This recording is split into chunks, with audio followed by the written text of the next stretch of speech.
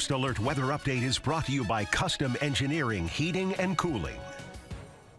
I'm First Alert Meteorologist Mathieu Mondro with your Tuesday morning update. For this morning, we are tracking snowfall in the forecast. This is something we were discussing in the forecast yesterday, and it's been arriving really right on schedule so far today. So we're still seeing slower travel this morning by the afternoon and the evening commutes, though drive times will definitely be much better than how we're starting the day right now. Temperatures in the lower to middle 30s today means that any road treatments are going to be highly effective. They work very efficiently in these temperatures. First Alert Pinpoint Doppler does show the snow right across the thumb, also right around Saginaw Bay City and down into Flint. As we start off this morning, northwestern counties have already had the snow coming to an end. And as this continues to usher out of here, as we go towards the next few hours this morning, we'll eventually just see some at least heavier snowfall by the afternoon. It's really just some drizzly or misty conditions that'll continue into those afternoon and evening hours for today. But that's 5 o'clock this evening. Definitely looking at better conditions on the roads as you're heading out the door. Once we go into the overnight here, you see plenty of cloud coverage still holding on. Any of that drizzle does come to an end, and then we're just looking at dry weather for the remainder of this work week.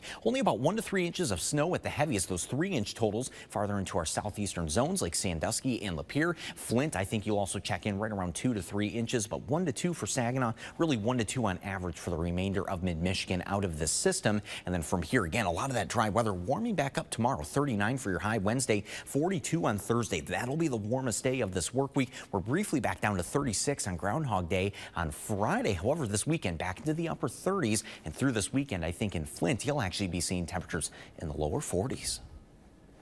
Stay with WNEM TV5 on air, on the go, and online for more news and weather updates.